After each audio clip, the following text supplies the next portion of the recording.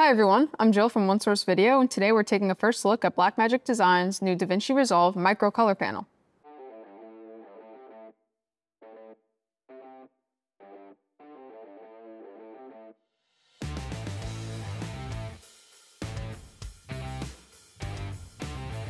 This latest model is smaller, lighter, and wireless, packed with new features you won't find in the mini panel. The layout is similar to the original micro panel, with 3 trackball rings, 12 resettable knobs, and transport controls on the right.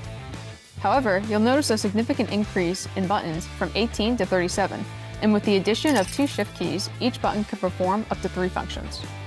Now let's break down the new features into 5 categories. Those categories being connectivity, iPad compatibility, new controls, shift keys, and rings and trackballs. You can still connect the panel using USB-C or USB-A to USB-C cables, but now Blackmagic has added an internal battery and Bluetooth connectivity, allowing for wireless use of your desktop, laptop, or iPad. The rings and trackballs are now more versatile, allowing for adjustments like image wipes and window modifications directly on the panel.